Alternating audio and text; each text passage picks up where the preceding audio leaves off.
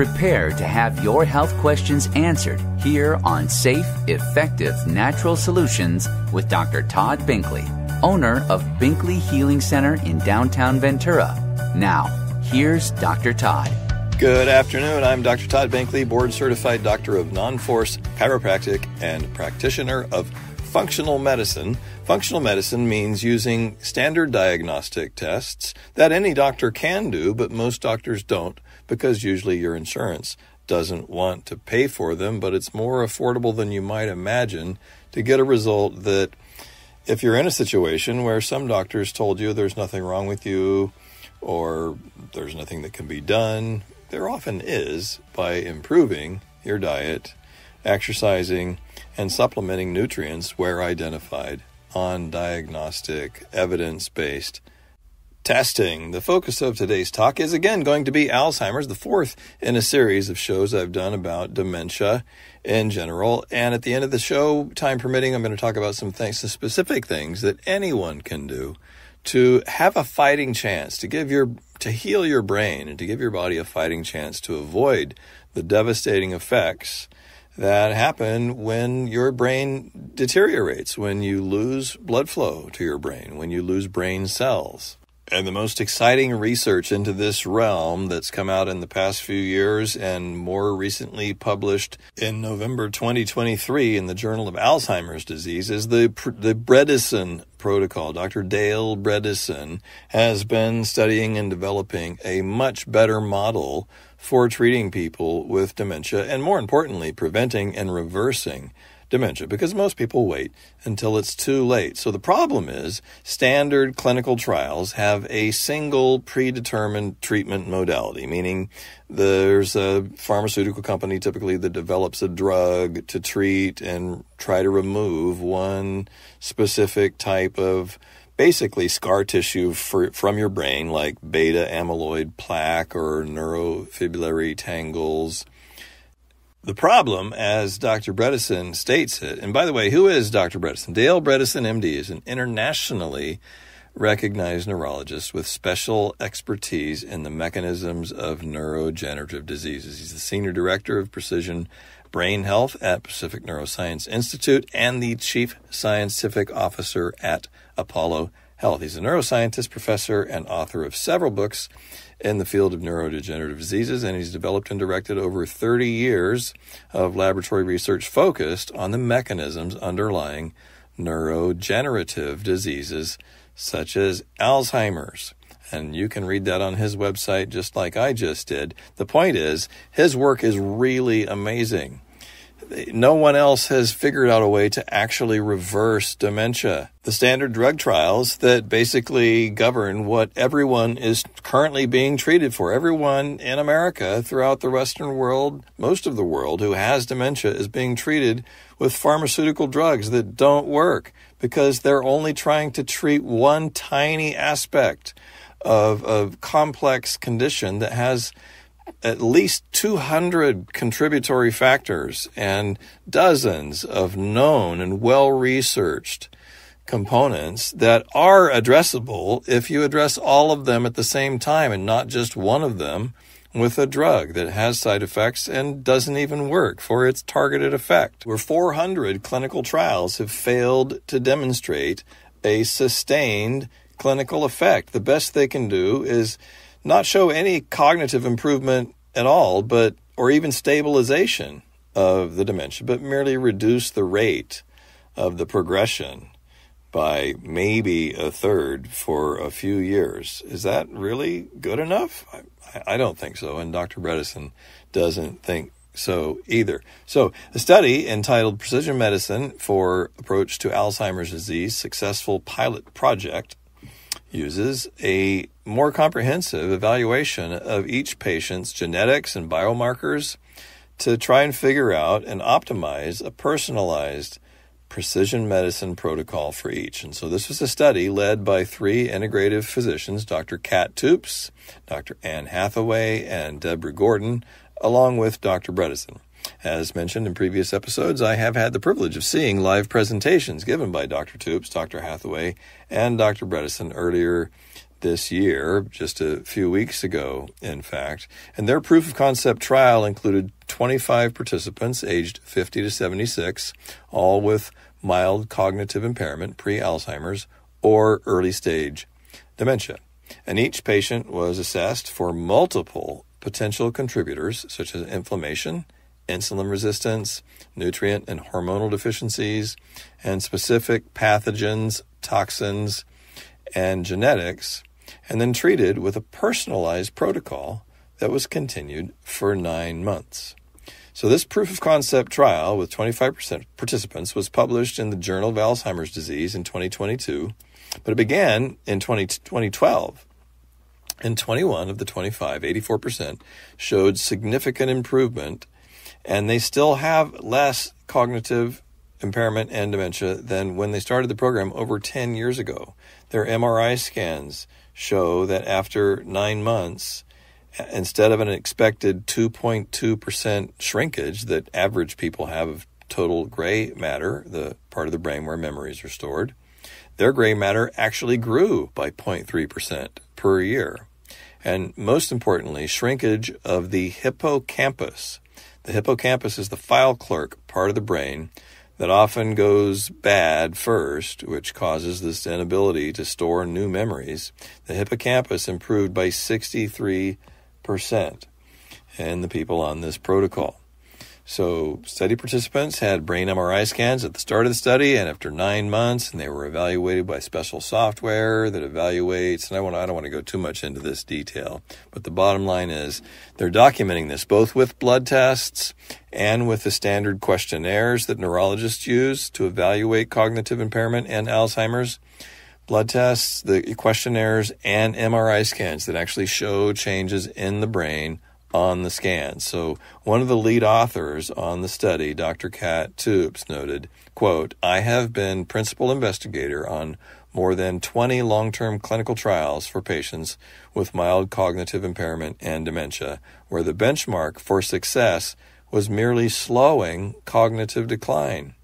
This trial is the first to show actual improvement in multiple domains of functioning, as well as improvements on MRI brain scans." This is incredible, and most people are never going to hear about it because it's not yet part of the practice of standard medicine. Most neurologists don't do this. Most neurologists don't even know about this because they're just focused on the standard practice of conventional medicine. One drug for one condition, cross your fingers, hope it works, even though 400 times it's failed. It fails almost every time because there is no single cause for dementia. It's caused by so many different things. And so if you just identify a half a dozen, or even better, a dozen of the most common causes of insult to the brain, loss of blood flow, insufficient nutrients, etc., amazing things can happen, including not just the slowing of dementia, but reversal. So addressing these root causes in this type of functional medicine approach has previously led to the publication of a case study called Reversal of Cognitive Decline, 100 patients. Email me if you would like the copy of that study. It was published in 2018 in the Journal of Alzheimer's Disease and Parkinsonism, and it outlines the progress of patients in their 50s, 60s, 70s, and 80s over several years on the protocol at 6 different sites around the country. A larger randomized controlled trial is currently seeking participants at sites in Miami, Cleveland, Nashville, Sacramento, and the San Francisco Bay Area, currently still recruiting patients for an ongoing trial. To find out more about this, go to dementiareversaltrial.com. So this currently ongoing randomized controlled trial at 6 sites around the country. To find out more about that and perhaps even enroll in it, go to dementiareversaltrial.com. I'm Dr. Todd Binkley. You're listening to safe, effective, natural solutions to almost any health challenge. Today we're talking about actually reversing dementia.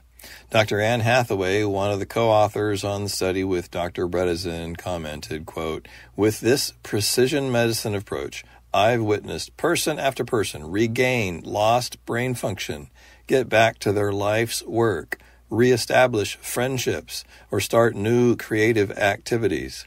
It's very gratifying to share this success publicly." Can you imagine a world where Alzheimer's is a rare disease? Well, a lot of things will have to change for that to happen, but the point is it's possible, not just theoretical, but actually proven with scientific data. Alzheimer's dementia is a form of chronic encephalitis, inflammation of the brain that represents a response to various insults. So the goal is, with the Bredesen Protocol, to identify and address all the factors associated with this complex phenomena, and it involves several things. Number one, improve blood flow to the brain with better food, exercise, and supplements.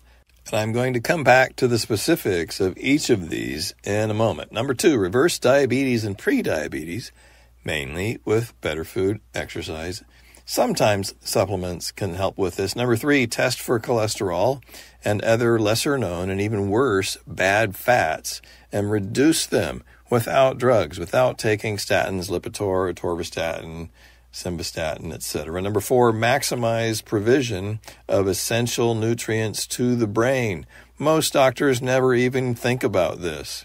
When you maximize essential nutrients to the brain with proper testing for specific deficiencies and eating better food, and mostly considering a host of very well-researched and relatively new supplements that most people have never heard of, amazing things can happen. And it's different for everyone. I can't make any promises, but for people that are looking for something they can do in a situation where no one else is helping them, I've seen some really fascinating things happen. Number five, test for inflammation and reduce it with better food, exercise, and supplements. We're all subject to causes of inflammation, and these things can be tested for and treated without drugs. Number six, test for autoimmune conditions and reverse them.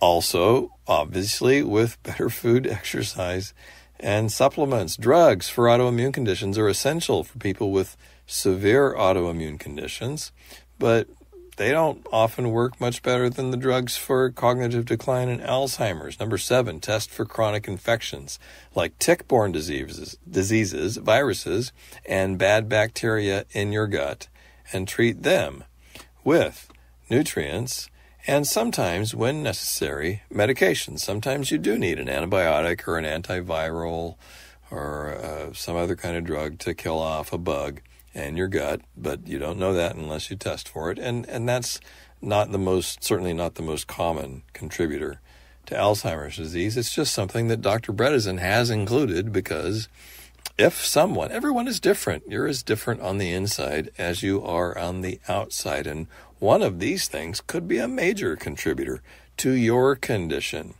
Number eight, test for toxins that all of us are exposed to varying degrees. Heavy metals like lead, mercury, uranium, cadmium, arsenic, chemical toxins like pesticides and chemical fertilizers that we all breathe in from conventional farms nearby that end up in our drinking water.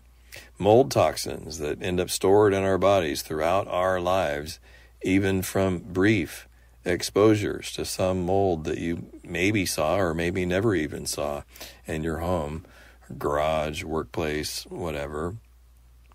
And then once identified, establish a specific protocol for helping your body flush out these toxins safely and effectively. So it's understandable if you've been listening closely to all of those elements of the Bredesen Protocol, your head might be spinning now. Oh my God, who could do all of that? Well, it depends on your motivation, your age, and what's possible for you. Everyone is different. So that's the whole point of getting precision medicine, getting a personalized evaluation. So if you come to see me, I'm not going to recommend all of those things for every single patient. That's something that Dr. Bredesen has been able to do and get dramatic results for. But it's important to understand that even those 8 things that I just talked about, to review: improve blood flow to the brain, reverse prediabetes and diabetes, improve cholesterol and other bad fats, maximize provision of essential nutrients to the brain, test for inflammation and reduce it, test for autoimmune conditions and reverse them if possible, test for chronic infections and treat them, and test for toxins. So not everybody needs all of those things. These are things that functional medicine practitioners address in every patient that comes to our office every day, starting with a simple case history. So no one on the protocol, on the Bredesen Protocol, got all of those things. No one needs all of those things. The point is, precision medicine means treating the patient, not the disease. Identifying what a particular person in front of you is missing, what's preventing their brain from healing and repairing itself, what's possible to facilitate the reversal of dementia in this person, versus the standard medical protocols that are used to develop all the useless drugs that people are taking for Alzheimer's that create very temporary, slight improvements and no long-term benefit. Their goal for a lot of these testings are stated as slowing decline. Who wants to slow the decline?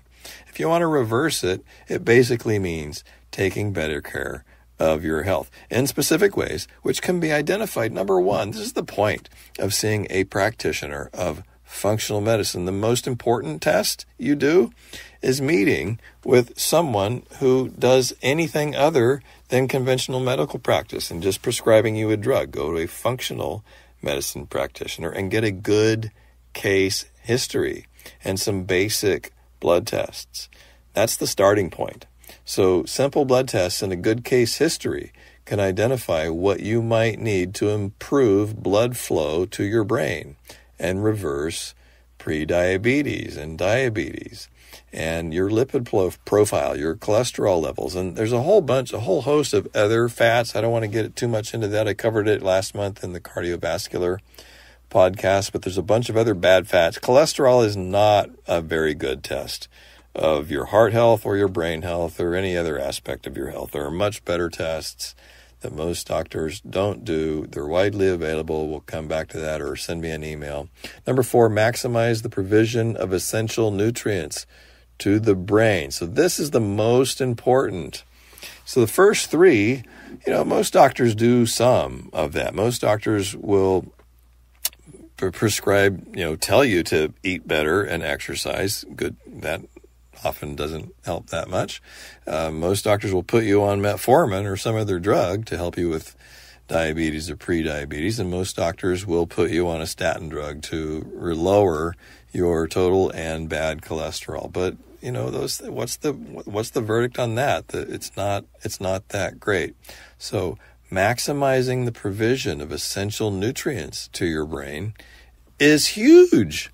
It just makes sense. Your bloodstream is a river of life. Construction projects there's crews waiting on both riverbanks. Just imagine this. Go with me on this metaphor. There's a river of life with construction crews on both banks waiting for the materials necessary to heal and repair things that are obviously need repair. But if the materials to do the job are not available, then that project just gets put on hold indefinitely. This is what happens with loss of brain tissue. So when you flood your brain, when you flood your river of life, when you flood your bloodstream with nutrients that make their way to the brain to provide it with the nutrients it needs to heal and repair itself, even people in their 80s. I only say that because so many people show up in their 80s when they have severe dementia in my office. I'm trying to get you to tell people who are in their 50s and 60s or even earlier to come in and get tested to find out when we can really get amazing results and completely reverse the devastating effects of dementia. I'll come back to a couple of important tests that we can do that with, but just to finish the list here, not everyone has an autoimmune condition. Not everyone has chronic infections, and not everyone has, actually everyone does have toxins, but whether or not they have enough of them to contribute to mild cognitive impairment or dementia is different for everybody. So those last three things are based on testing, and that Bredesen Protocol is based on testing. So if you come to see me, there are ways that I can find out when you come to see me with a simple case history and some kinesiology or muscle testing can give me a good idea which tests would be most important for you or someone you are concerned about. Most people wait till they have symptoms, so they have memory loss, so they have some of the other symptoms of dementia, and this is just normal human behavior. I don't want to I'm not trying to blame anybody for this. This is what we all do, but I'm just trying to encourage you to start earlier. If you have a family history of dementia, definitely get tested early. Get the APOE gene test, which you can get through LabCorp or Quest for $700 or $800, or maybe you can get your insurance to cover it if you can get any doctor affiliated with your insurance company to order it for you, or you can get it for $150 through 23andMe. And even more importantly, as importantly, there's a relatively new test, or at least the research on it substantiating its value was just published in the Journal of the American Medical Association in January of this year to be as accurate as much more invasive cerebral spinal fluid testing. So usually you had to go in and get a spinal tap to see if you had this particular tau protein in your body, indicative of the damage, the scar tissue basically that forms in your brain, to identify early dementia as early as possible so that you can start treating it earlier. And it's called p-tau 217. And here's a study that was published in JAMA. The average age of the 786 participants was 66 years old, and the study suggested that it would be valid for predicting risk in people much younger than this as accurately as having a much more invasive spinal tap.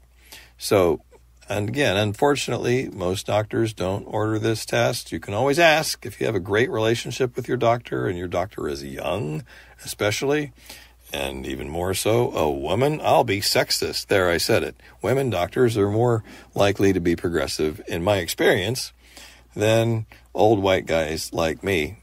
And these tests that can identify early signs of dementia early enough to treat them with better food, exercise, and supplements are things like p-tau 217. P as in Paul, T-A-U 217, the one I just spoke of, and also p-tau 181, phosphorylated tau proteins. These are basically proteins that identify scar tissue that is beginning to form in the brain as a result of normal brain cell turnover. It's not like identifying a bacteria or some kind of infection. These are things that are always present. They're a function of normal brain cell turnover. But if they're elevated, then it gives you an indication and hopefully a motivation to do something different. So I can order these tests for a little over $200 through LabCorp. It really should be available and covered by insurance by your general practitioner, but I'm providing this information for those who are frustrated and are properly motivated and can't get it ordered. These tests are available and extremely useful for identifying, is it worth the expense, and will they motivate you to change your lifestyle, to eat better food and exercise more, and maybe take a few supplements to flood your brain with the nutrients it needs to heal itself. You've been listening to safe, effective, natural solutions to almost any health challenge, and early cognitive impairment and dementia is one of the greatest challenges for so many people. I'd love an opportunity to identify the specific ways that someone you are concerned about could potentially reverse the effects of dementia. Email me with your questions, and please tune in next Friday at 4 p.m. right here on KDAR 98.3 FM. Have a fantastic weekend. You've been listening to Safe, Effective Natural Solutions with Dr. Todd Binkley. If you have a health question you want discussed on the show, email your health questions to Dr. Binkley at binkleyhealingcenter.com. Take advantage of this opportunity to ask questions for yourself and for your loved ones, because our health matters. Join him next Friday at 4 p.m. for Safe, Effective Natural Solutions, right here on 98.3 The Word, KDAR.